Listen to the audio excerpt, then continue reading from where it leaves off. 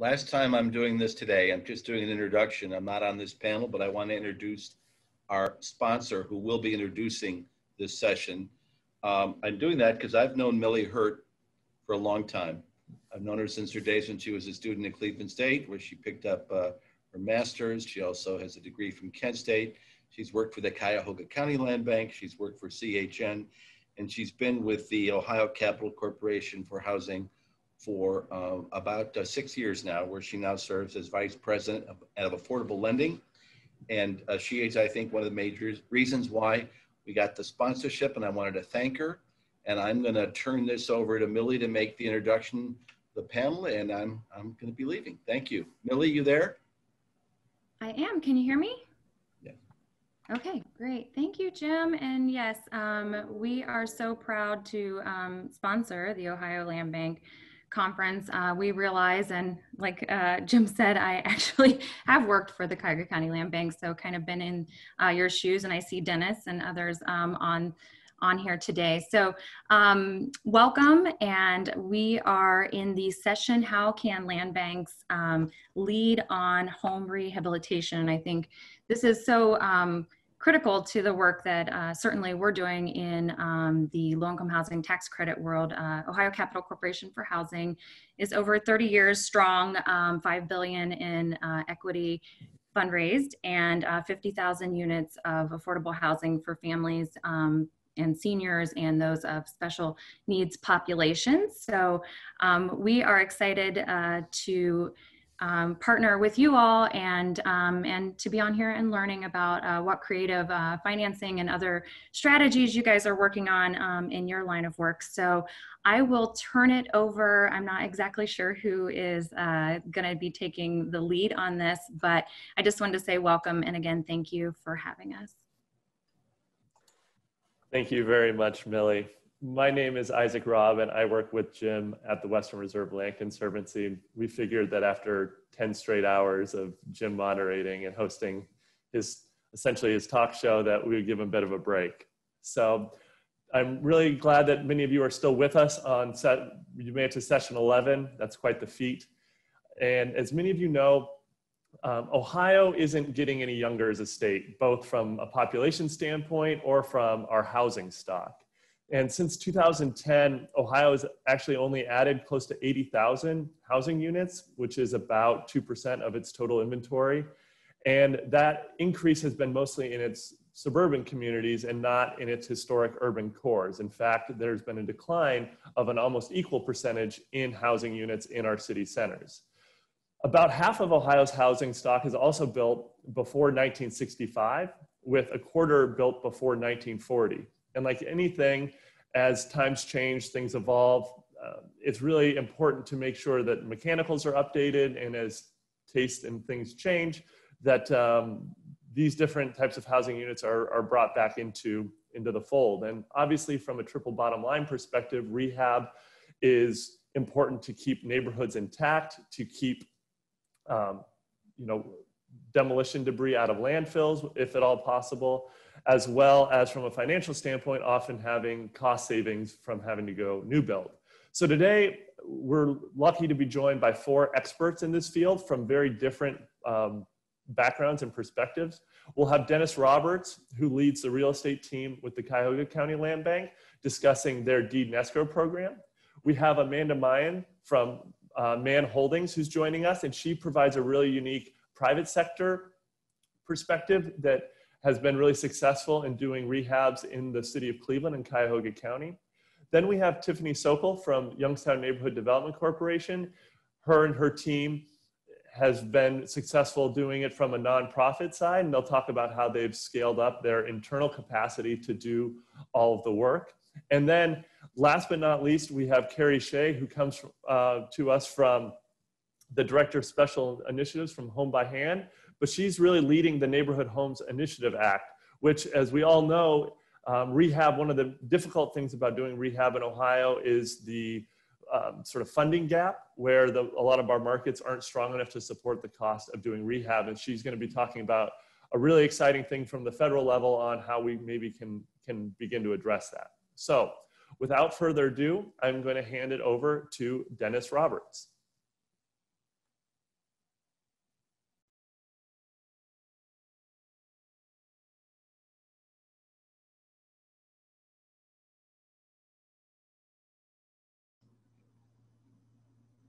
Good afternoon. Slide. All right. First, thank you for giving me an opportunity to share with you some of the work that we are here at Cuyahoga County doing relative to housing. I was asked to speak about deed and escrow primarily, but I want to take a step back and tell you a little bit about our overall strategy, because it will help you better understand how to design your deed and escrow program. Basically, our disposition strategies fall into four main buckets. First, in-house, which I'll discuss momentarily, deed and escrow, straight conveyance, and new construction. With regard to in-house, what that is a situation where if the land bank owns a particular house and we want to rehab it, we basically scope the house out, try to determine what it is that the house needs in order for it to be marketable. We hire a general contractor through a bidding process like you normally would, and then we look to rehab that house and sell the house. There's pros and cons about this particular program. As you might expect, one of the pros is that you get the highest quality if you manage the job well and you hire a good contractor. However, one of the challenges is that, it requires a staff intensive and it's costly, particularly in the markets in which we work, because, we're a public entity. We have to put together a high quality product. We have a brand we want to maintain. And sometimes the markets just won't sustain it without some type of subsidy, whether it's direct or indirect. So there's trade-offs. Secondly, deed and escrow, which I will get into in detail at in the additional slides. However, it suffices to say that basically what it amounts to is that if you own your entity, your organization owns a property, and you put that property on the market, a buyer comes forward and says, hey, I'm interested in buying this house. What you do then is allow that buyer to rehab the house while you still own it. Once the house has been verified that it has been rehabbed, that house is then transferred to that buyer. Again, pros and cons to this particular program. One of the most significant benefits to the program is the leverage, because you're not using land bank money. The other aspect of it is it's less staff intensive, because the buyer in effect is doing most of the work. They're using their money. They're actually executing the rehab itself, dealing with the relative municipality, relative to permits, etc. So there's pros and cons. There's risk as well. Many times buyers start these projects, they have no idea what they're in for. Projects can stall, they take longer than what they expect, and you have challenges in regard to completion. A third approach that we use is something we call straight conveyance. We think of it as we're working with our allies. I don't know about how it works in your community, but here in Cleveland, there are a number of community development corporations or organizations that have been engaged in housing for a long time. They have experience. We work with them in a way where if we get a property, we then will convey properties to those organizations at our cost. Our agreement with those organizations is that we want them to ensure that the properties get fully rehabbed and get ultimately back on the tax duplicate. Again, one of the benefits to that particular program is that we're able to help one of our allies, but more importantly, that ally has to have a mission that's consistent with our mission, which is basically getting that property rehabbed and back on the tax duplicate. However, one of the challenges, of course, is you don't make any money doing that. And, a lot of your products you can end up essentially giving away. And in land bank, you have a lot of lost leaders. So how do you fund other parts of your operation if you're often giving your assets away? But again, these are just tools. Depending on what you need at a given time, we use them and you can use them. And then finally, there's new construction. We've been engaged in new construction for the last couple of years. It's very exciting, it's new. I think it has certain advantages in terms of strengthening and stimulating the market. However, it's costly. Many of these markets really won't support new construction without some type of subsidy. But again, depending on your situation, whether you have a subsidy and what the overall approach is, new construction can be appropriate at certain times. Slide. Focusing primarily on deed and escrow. Again, as I described, the deed and escrow program is basically you're using the house as leverage. Many people may be familiar with certain municipal requirements wherein if you want to rehab a house in a given community, many municipalities will require you to put money into escrow. They essentially want to make sure you have the money to do the rehab. Well, in this case, I happen to believe it's better than putting the money in escrow, because the challenge with that is that the buyer, in many cases, needs the money to do the rehab. So here we have the ultimate leverage. We are basically holding the house while the house is being rehabbed. I mean, that's essentially the critical part of the program. And we've found it's been very successful over the last 10 years or so. We've done over 1,000 of these particular deed in escrow houses. One of the things we learned early on, it's important to have a structured renovation plan. In other words, we have project managers who basically develop essentially a scope of work. The reason you want to do that is because you want to be able to hold the buyer accountable for certain things. When we first opened, we didn't do that. We had the buyer develop a scope of work, and it was an absolute fiasco because you have certain expectations which may differ from the buyer, and then at the end of the process, you may find yourself in conflict. The other thing I would suggest is having a timeline. Ours is 120 days. Buyers don't always stick to that timeline, but you want to create that expectation right up front, so you could try to push the buyer as much as you reasonably can. And then finally, periodic inspections. We learned this the hard way as well. We inspect our properties at least every 30 days, and we do all types of things to try to encourage the buyer to get done timely. Many of them are not timely, some of them are, but at the same time, you try to work with folks, but also encourage them to get the job done consistent with what they signed in the agreement. I would suggest it is important to think through your technological needs. We use the property profile system. I know a number of land banks do as well. It's a godsend for us because it allows us to really manage the deed in escrow properties with really, we're using about 1.5 FTEs, which is pretty impressive with the amount of volume that we're able to process. But we're able to do that is because of the technology. There's a spec sheet, there's a scope of work that our inspector goes out with.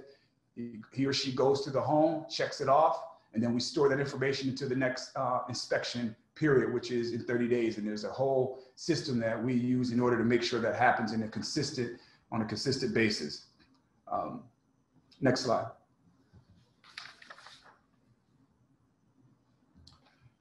One of the key considerations if you are thinking about creating your own deed in escrow program that you need to make right up front is who is priority. Because if you're like our land bank, a lot of times you don't have properties that are necessarily valued, but every now and then you do. And in those cases, everybody wants it. It could be Ms. Johnson, the owner occupier. It could be an investor. It could be a nonprofit organization or your CDC, community development organization. What we decided early on is that from a policy standpoint, we want to create as many owner occupiers as we possibly can. What does that mean practically? What it means is that if we have a particular property for sale and we get offers from every group, investors, nonprofits, et cetera, we will take a lower offer from an owner occupier as compared to an investor. That's a policy decision that we made. But I think it's worth having that conversation early on. Otherwise, it leads to conflicts and a lack of clarity when you interact with the public about the houses. Just as a tip, I recommend that you make a decision in regard to priority early. Slide. Another important mechanic that we use is if you apply to the deed in escrow program, we do what I call a public records real estate background check.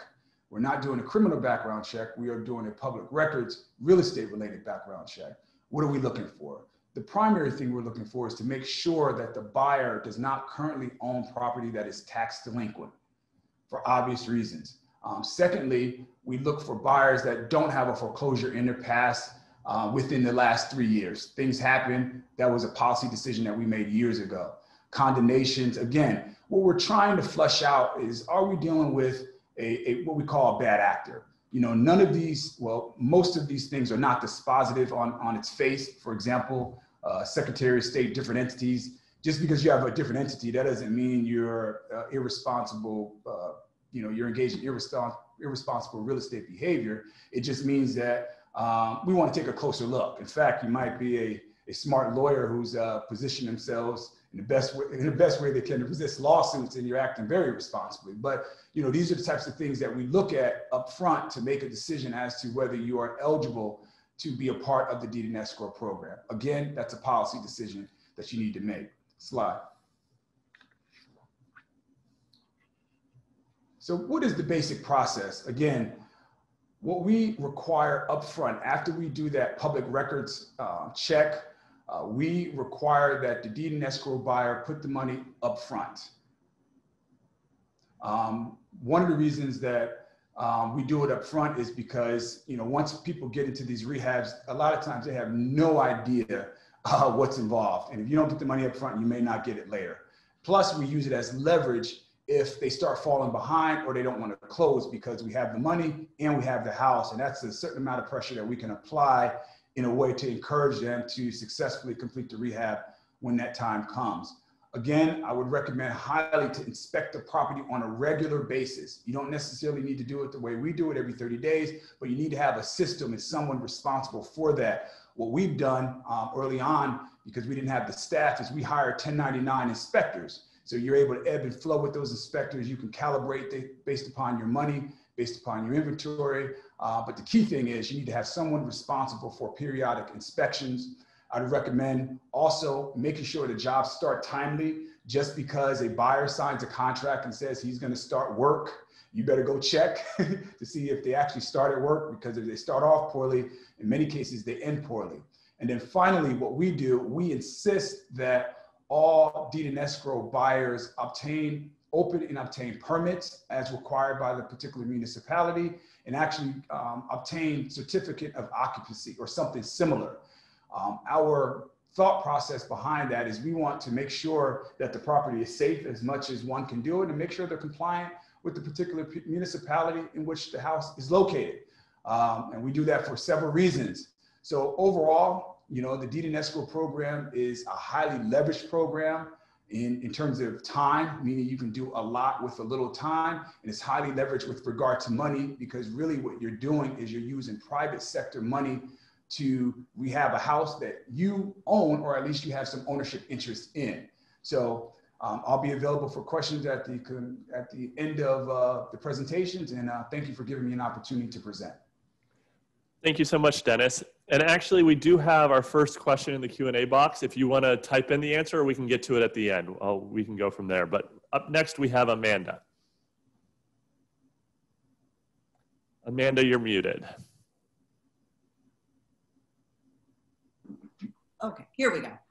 Good afternoon. I'm Amanda Mayan. I'm the CEO of Mayan Holdings. We are owner-operators of commercial and multifamily residential buildings with a specialty in the rehabilitation of multifamily apartment buildings.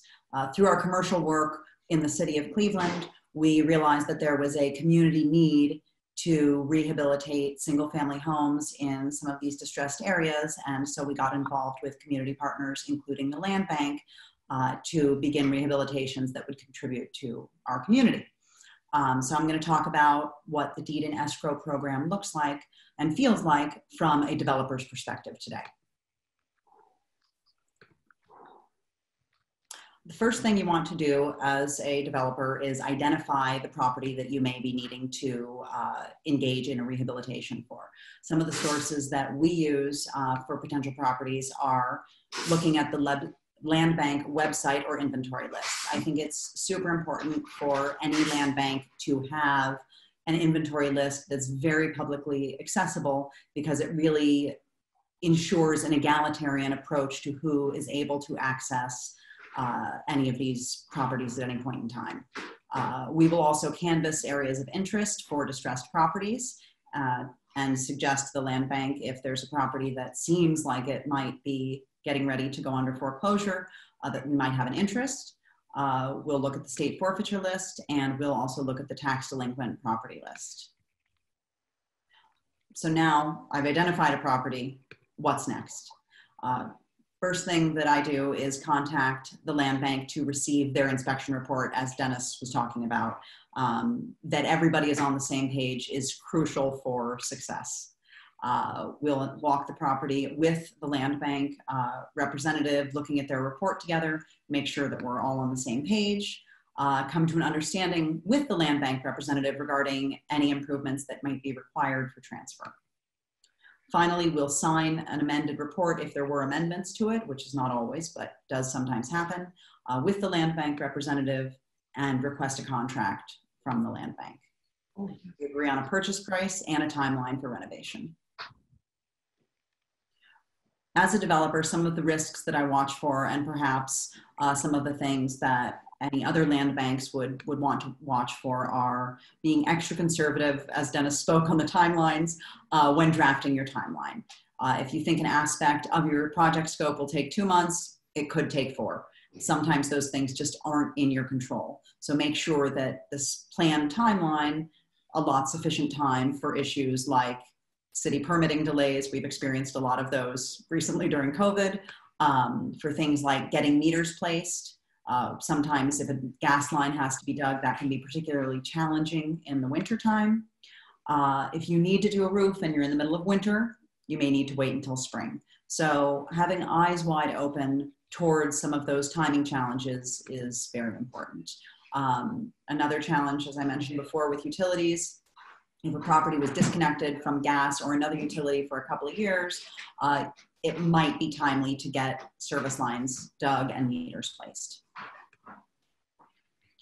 Estimated reads during the transfer of ownership. This is one that particularly can touch investors and land banks as well during a transfer process. If your city allows estimated reads for your utility companies, it's very important to take photographs on the day of transfer of your utilities, so there is an actual timestamp and estimated reads are made sure to be accurate. Once you're getting ready to sign a contract, make sure you understand your contract with the land bank. If you don't, get advice from an attorney. One of the things that I love about working with CCLRC here in Cuyahoga County is that their contracts are very simple and straightforward. There's no need to make it complex. It just has to lay out all the information clearly for everybody. Send your contract to a trusted title company. We always get a title search. We request a title survey. Again, you don't want to find any surprises later on. And while you're not required to order title insurance, we've found that ordering title insurance is a benefit to us because it helps us later to remarket the property.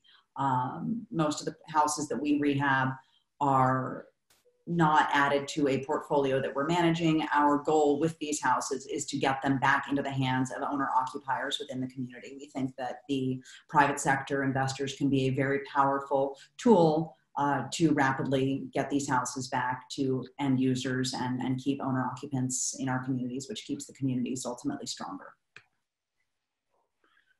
Once the contract has been signed, the land bank will countersign a contract, and you deposit your purchase money in escrow with your escrow and closing agent. At that point, you'll receive permission to start work on your home. We recommend, like I said, taking pictures of all meters on the day that you take possession of deed and escrow. It's just a good timestamp for any utilities you may use going forward. Rehab the house according to your inspection report and city code. As Dennis said, it's super important to do everything by the book.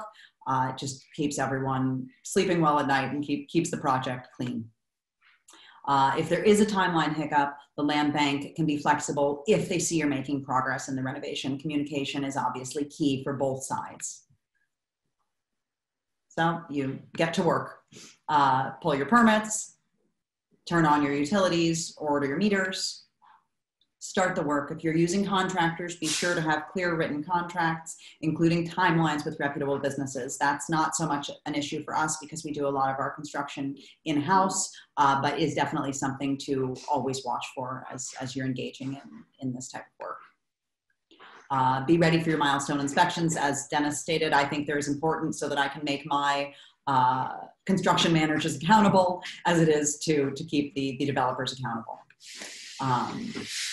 Once your work is complete, You get the final inspection and you're ready for formal closing. After closing, some utilities may still need to be transitioned to the name of the purchaser. Thank you very much for your time. I'll be available for questions later. Thank you so much for that important insight, Amanda, from the private sector side. Now we will go to the nonprofit side and Tiffany from YNDC. Great, thanks, Isaac. So I will say that even on the nonprofit side, a lot of our process is very similar to Amanda's in the actual rehab of the building. So I won't rehash that, but just talk a little bit about what we do in Youngstown with the Mahoning County Land Bank. Certainly, I am with the Youngstown Neighborhood Development Corporation. I'm the housing director here, and we are not a land bank, but we have a very strong partnership with the Mahoning County Land Bank that's a little different than some of the other CDC land bank partnerships that you see in other communities. But especially if you are a smaller land bank in a smaller community, this is a model that I think is replicable and something that certainly should be considered. I think that we're kind of the answer to an alternative. You know, Dennis spoke about having CDC partnerships and how it's often not profitable. But I think we've really figured out how to make that work in our community. So that's something I'm going to talk to you about today. And so, as I said, YNDC is not a land bank, but we do partner with the Mahoning County Land Bank. The benefit of this is that we each get to share our own expertise and really work in our wheelhouse as far as what we each do. And so certainly as a CDC, we can't do what the land bank does, but we do have a lot of expertise in community organizing and then rehabilitation of buildings as well. And so our partnership is unique in that when we are acquiring a property from the land bank, we will pay the land bank their court cost of foreclosing on the property, which on average is about $550 at the front. So we acquire the properties for $550 each, and then we rehabilitate the properties, which I'll go through a little bit through that process in a minute. Once we've rehabbed the properties and then sold them to a new homeowner, we split the profit with the land bank. And so anything above our hard and soft costs, we split evenly. So we get to keep a little bit, and the land bank also profits as well from the deal. So it's not deed and escrow. It's just a little bit of a different partnership, standing partnership and agreement that we have with the Mahoning County Land Bank that's unique to our organization. It's not something they do with other organizations in our county. I'll say this, because I know new construction is kind of like the hip, exciting thing that everyone's wanting to do these days. We do new construction now. I can't believe we're already doing new construction. I didn't expect that we would when I started this work, but we're only 10 years old, but we definitely didn't start there. So today I'm going to kind of go through some of the process of where we started and how we got there. And so I'm going to flip through too, just so you guys know, I'm not really using like slides that I'm going to read off of, but it does show pictures of some of our work with the land bank and some of the rehabs we've been able to do alongside of them. And so you'll just see some before and after pictures as I go through today. So right now, we have rehabilitated and redeveloped almost 150 units between housing for rent, resale, and commercial properties as an organization. But when we started 10 years ago, we were only rehabilitating 2 to 3 properties a year using a lot of subsidies. So, you know, we would put $150,000, well, maybe not $150,000, maybe $100,000 into rehabbing a house using a general contractor that then we'd only be able to sell for about $30,000. Today, we've developed our process to a point where often we're profiting on these properties and we're able to reinvest that profit into the work we're doing in the community.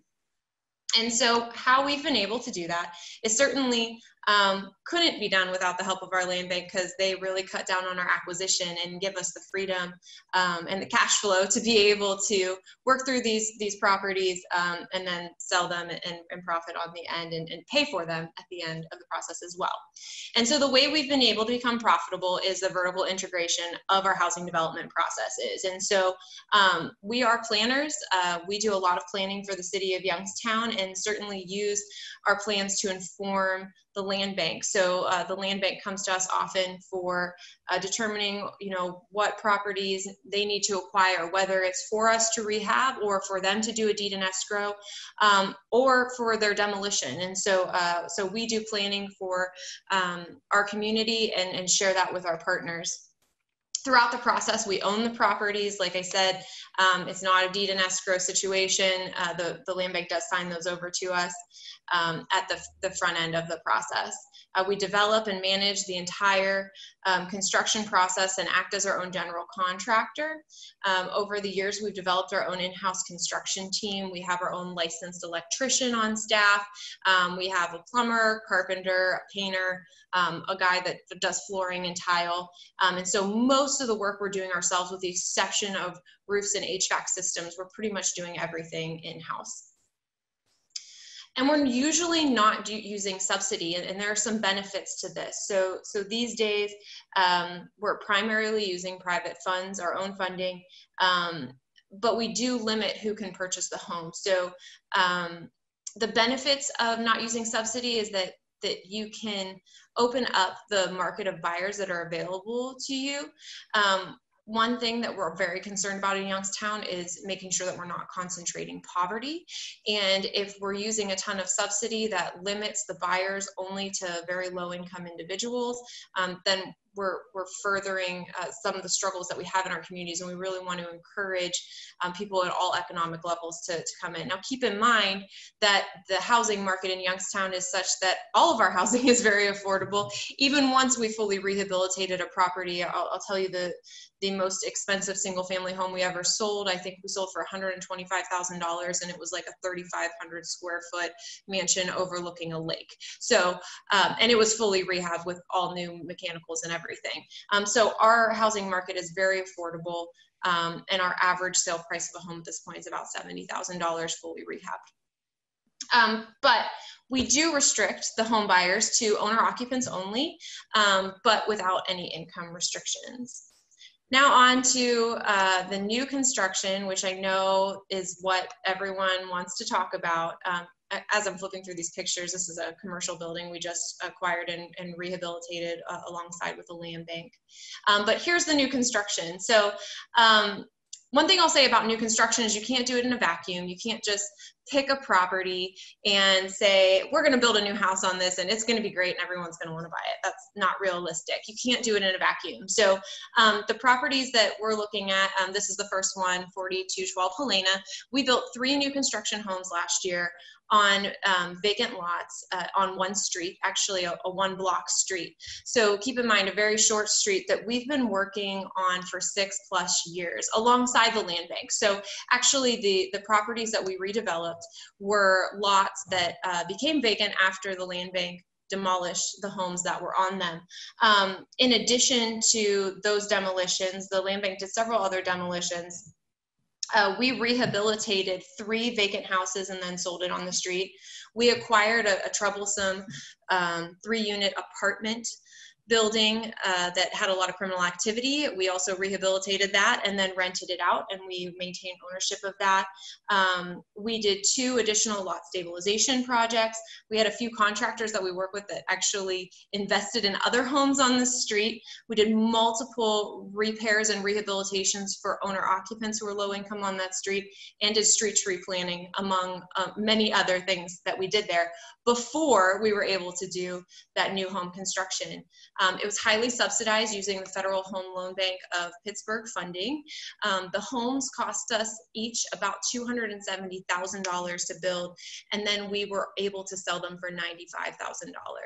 And so again, this process takes time.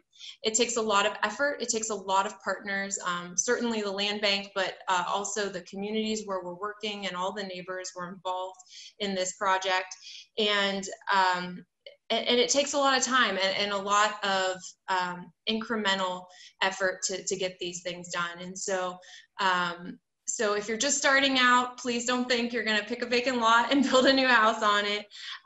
There is a lot more that comes before that step, but it's certainly a goal that we can strive for, and certainly something our organization hopes to continue doing in the future among our other efforts as we work to revitalize our community. And that's all I have. Thanks, guys. Thank you very much, Tiffany. Really impressive work you guys are doing down there. And last but certainly not least, we have Carrie to talk about the Neighborhood Homes Investment Act initiative. And Carrie, reviewing your bio, I'm really bummed we're not having a happy hour after this session. I want to hear more about your urban homesteading in New York City in the 80s. I'm sure that was totally nuts. It seems like you've worked around housing issues anywhere and everywhere in the US. So I know we're focusing today, but maybe another time. I'm sorry we're not going to a happy hour also, but being that we can't see each other, everyone should feel free to pour themselves a drink at this point.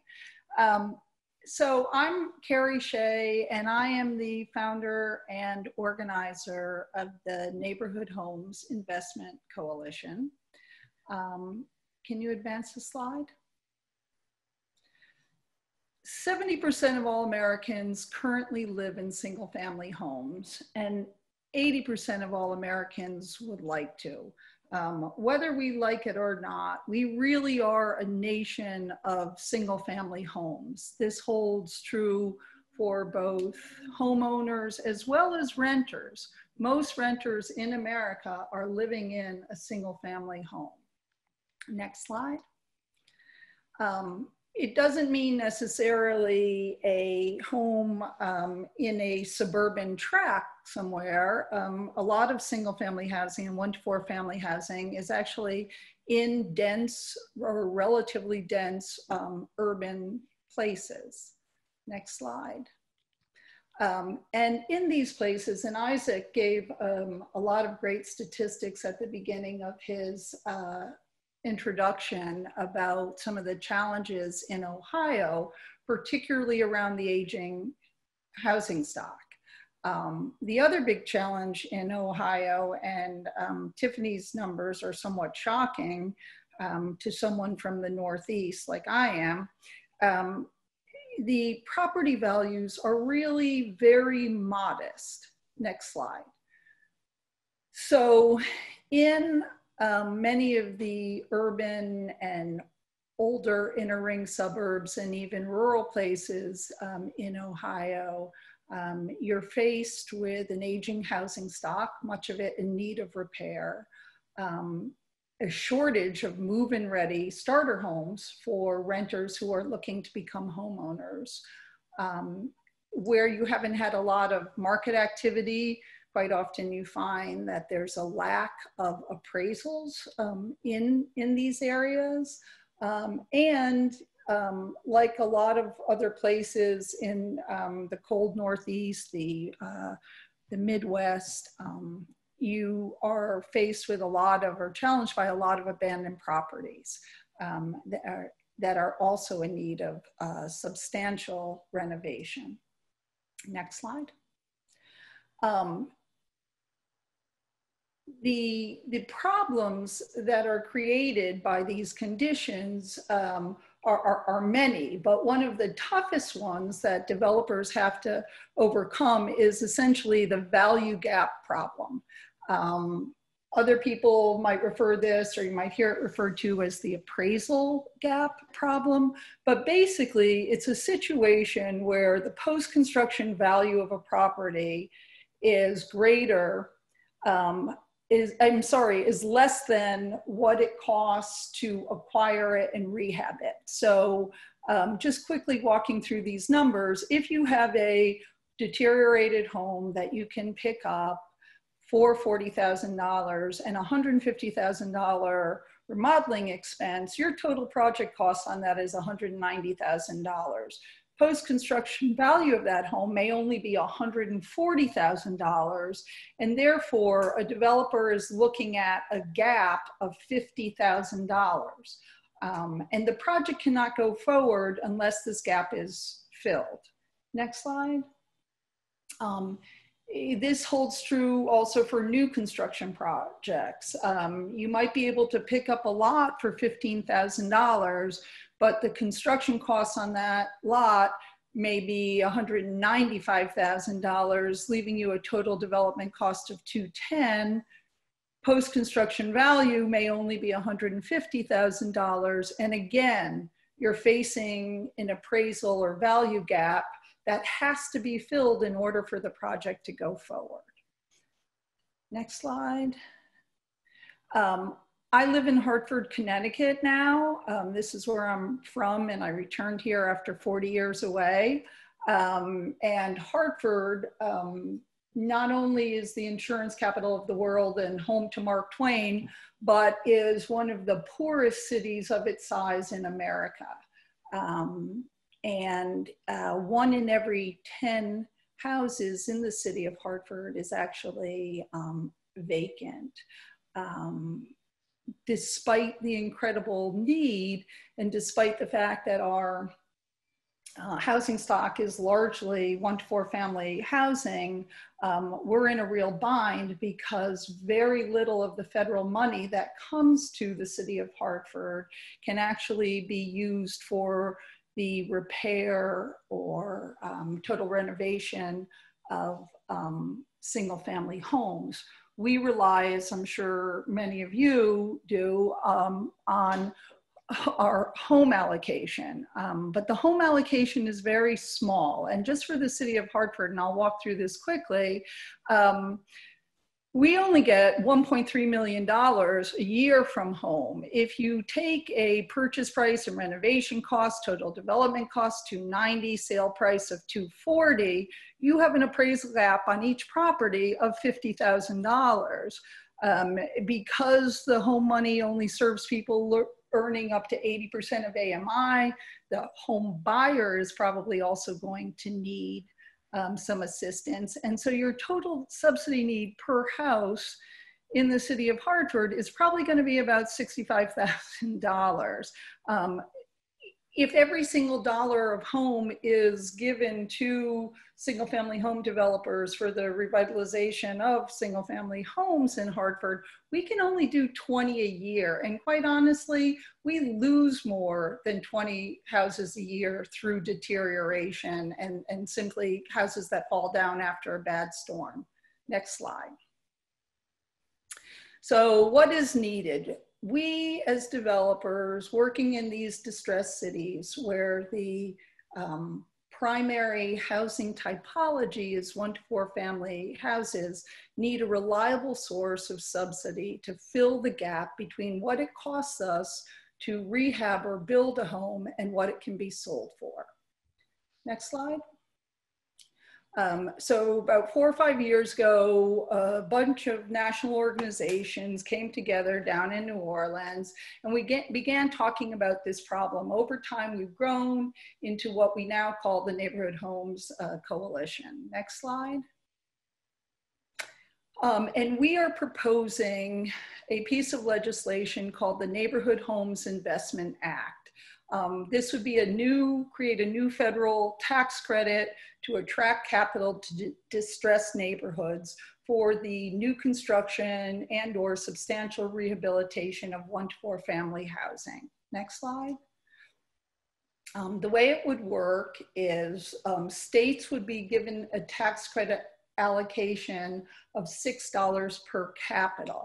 The states would write allocation plans and developers would compete for these tax credits. We refer to the developers or as Neighborhood Homes Investment Act managers. It could be developers, investors, lenders, CDFIs, but these entities would compete for these allocations.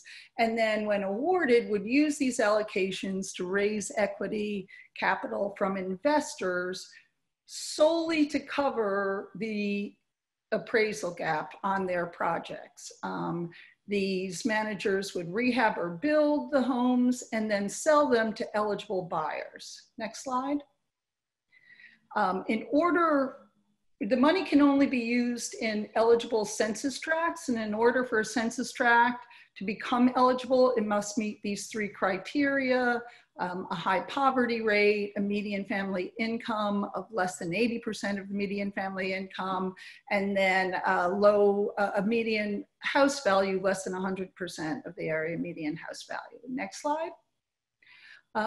These are the types of homes that would be eligible for this money. Next slide. In order to not fuel gentrification or markets that are already hot, there are a number of guardrails. One of them is that the maximum home price of a house in this program post-construction cannot exceed 4 times the state MFI. So for homes done in Ohio with this money, the sale price at the end of the project can't be more than $224,444. Next slide.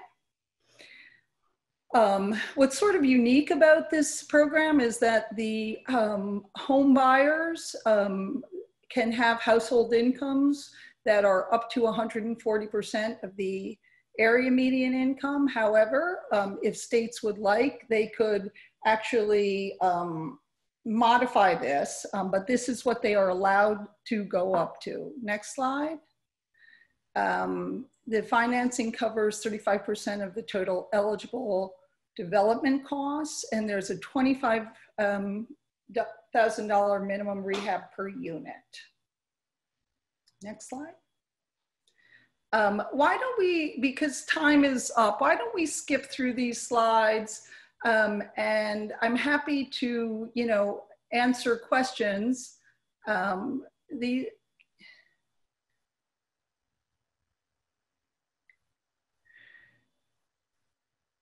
This is just, and I'm sure that these presentations will be accessible through the conference, but this is pretty much how one of these deals look. And you all can fool around with the numbers on your own projects. Next slide.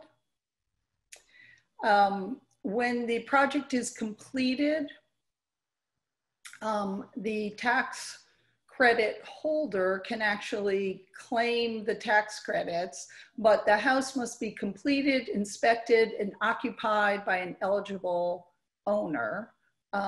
There is no recapture, however, for the investor. However, if the home sells within 5 years, the homeowner must pay 50% of the property appreciation to the state for reuse in a future neighborhood revitalization project. Next slide.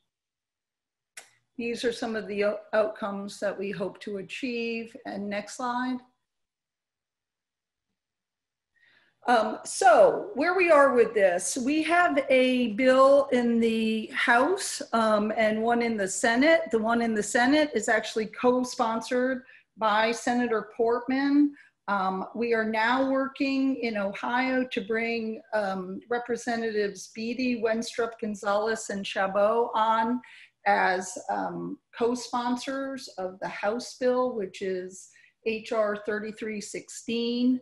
I really encourage you to reach out to us if you would like your organization to be added to a sign-on letter that we're currently circulating through Ohio.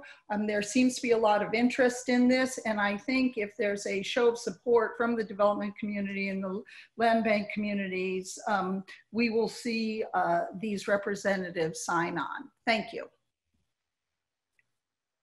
Thank you so much, Carrie, and I appreciate you ending on that note on how the Land Bank Association and others on this conference can really take an actionable approach on this rehab. I think the Land Bank Network has obviously gotten a lot of credit for its work on vacant and distressed properties, but maybe doesn't get as much recognition on the rehab front, even though, as Dennis and others have mentioned, that is sort of a priority when the numbers can work. So going into the Q&A, I do have one question, Tiffany, if you could, you did sort of talk about that value gap that you're dealing with, but I'm wondering how you're able to make, I think you threw out some pretty wide shifts in numbers of putting 150 or 100 in, only getting, how were you able to deal with that gap initially? Sure. So I think there were two key pieces there. So first is that you know, we had to change our process internally. So when we first started, as many people do, we were using home funds and we were using a general contractor to do all the work. And so really integrating that process internally to where we were hiring our own construction team and doing a lot of that work ourselves saved us a lot on the overhead as far as the amount of money we were putting into the properties. And then on the back end of selling it, you know, YNDC doesn't just acquire and rehab vacant properties, although that's what people like to hear about. So that's what we're always talking about, right? And so we do a lot of planning. We do a lot of community organizing. We do a lot of repair and rehabilitation of owner-occupied properties for low-income homeowners. And it is real key for us when we sell the properties. We do use realtors so that we make sure that the value is in the MLS, so that when future homes get appraised, those comps are available. And so, yeah, it's been really incremental. And I can't say that that's all us, right? Because there has been just a general inflation in values in homes across the United States and over the past 10 years. And so I can't say it's all us. So a lot of that just has to do with inflation, but quite a bit of it, especially in some of the key neighborhoods where we're working, is just, you know, strategic and comprehensive effort to improve the community, even outside of our rehabilitation of vacant homes. Thank you. And Carrie, we got a question from Millie in the chat for you, asking about the terms of affordability with this legislation, and will they utilize a restrictive covenant, and if you are working with the Ohio Housing Council. If you could answer those. No to the last question, but I'd love to be put in touch with them. Okay. And so this is not an affordable housing program. This is really a neighborhood revitalization program. And as Tiffany alluded to in her presentation, you know, we are looking to to open our neighborhoods and keep them open, particularly for people who are renters in the neighborhoods and now looking to buy.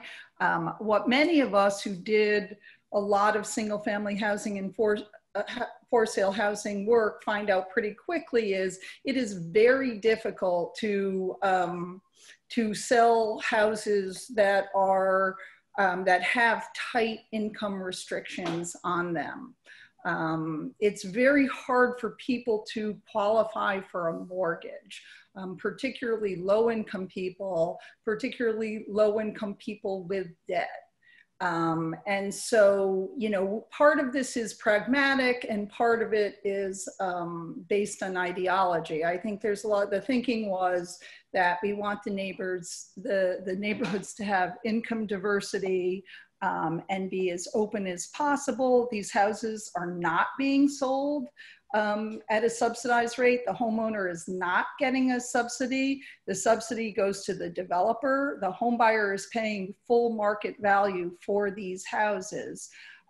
So that was one reason, but the other was just the very practical. When I was developing homes down in New Orleans with a nonprofit, and we were starting a new home every 2 weeks. That meant we had to come up with a new buyer every 2 weeks. And the very people who we talked about serving, the firefighters and first respond teachers and so on and so forth, they made too much money to qualify for our homes. So we really had to get those two things kind of worked out. And what we realized was there's a lot of need, and it's not necessarily based on a particular number or point within the income range. So we saw that NSP went up to 120. We thought we could even be more successful with 140. Great. Can I chime in here too, just off of what Carrie had to say? You know, one of the reasons that we decided to change our model and to create our own in-house construction team and to kind of find a way to do this work without subsidy was because of that very thing. So we had these beautiful properties for sale that we had used home or NSP to fund. And we had a lot of people who had good income, who were qualified to purchase homes, who wanted to buy houses in neighborhoods that the thought process was that no one wanted, people thought no one wanted to live here, but we had tons of people who wanted to buy the homes and they couldn't because of that income restriction.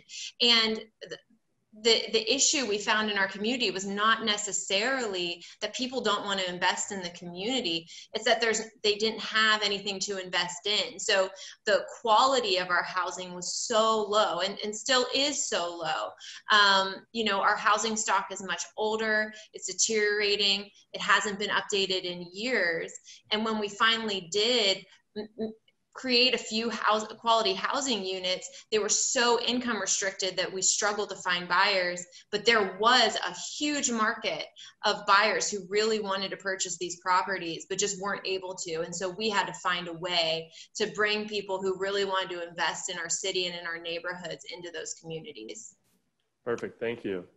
And Amanda, I guess a question for you, not that you have to share all your secrets with the group, but how have you been able to do this from a private side? Just because I think you've sort of, similar to doing the construction in-house, things like that. But if you could talk about how you've been able to make these projects work, because a lot of times people say, oh, we can't make money in some of these neighborhoods, or they'll just buy them for rentals and not put any money into them. Maybe you could expand on that a little bit. Well, I would say that is a work in progress. And what I mean by that is this is not the primary focus of our business. Mm-hmm. This was something we did to give back to the community. And so we're now at the point where we've got multiple renovated houses or houses just ready to come on the market. And we are working with our local CDCs and the Mayor's Neighborhood Transformation Initiative in Cleveland and other local resources to attract the right buyers and to make sure that it is affordable, perhaps with city down payment assistance. So that's something I'd say we're still working on. The challenge that we see, like Carrie stated, is going to be an appraisal gap. And we're talking about houses that are selling in these neighborhoods for between $60,000 and $100,000. But the comps are $20,000, $30,000. So it's a little challenging. We've really focused on doubles, duplexes, because we feel like they cash flow in a way that really makes sense for an owner occupant. And that if we can get banks to look at them a little bit differently, then they'll have a solid tenant with a safety net as the secondary resident. And there are some exciting new banking opportunities in Cleveland that are rolling out, specifically targeting lower dollar value mortgages. So we're working those angles. We have not yet sold our first home, but we are ready to, and we think the pricing is right. We just have to get through the appraisal process. Okay, thank you for that detail. And then, I don't think it would be fair to sort of finish the session without talking about COVID, since we are all virtual right now because of it. And Sally Martin brought this up a little bit with the state forfeiture lands inventory, but this is maybe a question for Dennis a little bit. Also, Tiffany, or anyone can weigh in. Is sort of the responsibility of land banks or community development corporations to step in on occupied properties as COVID continues to rear its head on potential mortgage foreclosures or tax delinquencies moving it forward in the next year or two. What can be done or what should be done to help so we don't create a second wave of foreclosure crisis like we saw in 2008? Well, can you hear me? I mean, the way we don't have a specific COVID response, if you will. What we have done historically is that we periodically and regularly review the properties on the forfeiture list. And we determine, based upon the condition of the property, neighborhood, et cetera, what's the best course. In many cases, the best course really is a demolition, because if it got to the state forfeiture list, that means it's already, in most cases, been exposed to tax foreclosure at least 2 or 3 sales, it's down the road a bit. And demolition really is the best option. There are occasions, however, where we have taken a property with an occupant, but our focus in those cases is to make sure that we really have a viable plan for the occupant, whether it's to provide them a lease, you know, or to offload the property to a community partner that's better equipped to deal with the occupant and perhaps the occupant's issue. And we do that occasionally and strategically. It's not something that, you know, because it's very tricky for a whole host of reasons, but it's a tool that we use on an occasional basis when we find that it's necessary. I would chime in here and say that when we're looking at properties to acquire from CCLRC, never in our experience has there ever been a situation where there is an occupant, because by the time the properties have either caught our attention or are on the CCLRC lists, like Dennis said, they're really down the road and distressed in such a way that tenancy is not viable. So I don't believe that our intention as private developers or CCLRC's intention as a land bank is to, you know, take a home from a little old lady that couldn't make her tax payment and turn that over to someone else. It's really, you know, distressed properties. And obviously I can't speak to the fact that these properties end up in forfeiture. But, you know, we're not looking at occupied properties as part of our business model. I assume that the question is focused primarily on occupied properties that perhaps were forfeited by an owner that a tenant is still in. And we have run into that situation a few times, not so much with properties coming from our land bank. I can't say that's never happened, but you know, that's not the focus of our land bank, or I think really any of them. But there have been multiple times where we've acquired a property through a bank foreclosure or something like that, or a bank has even foreclosed on a house not realizing that the tenant was in it, and then come to us and said, oh boy, what do we do now? And so I think this is another place where having a CDC partner can be of real value, especially if you have an experienced CDC partner wherever you're located. You know, one thing about YNDC that has been helpful to our partners who have encountered the situation is that in addition to the rehab experience, we have quite a bit of experience with owner occupants. We're also landlords ourselves. We have about 37 rental properties that we manage, own and manage. And then additionally, we have some community lending experience. So there have been cases where we've been able to take ownership of the property, fix it up, and maintain the tenant in the property. There have been cases where we've been able to acquire the property and actually get the tenant into a mortgage where they were then able to purchase the house. And those have been, you know, we've had, again, not something that's part of our business model or that we hope to do, but occasionally our partners get into a situation where they're like, you know, we don't want to put this person out on the street. What do we do? And we've been able to help assist them in keeping the tenants in the house, and in some cases, even moving them towards ownership, which is ultimately our goal in many cases anyway. Great. Thank you everyone for those answers. And in the interest of time, I'd like to thank all of our panelists today for a great conversation and sharing all of your years of expertise. We're going to take a brief break and we'll be back for the final session of the 10th Annual Ohio Land Bank Conference at 3:50. Thank you, everyone.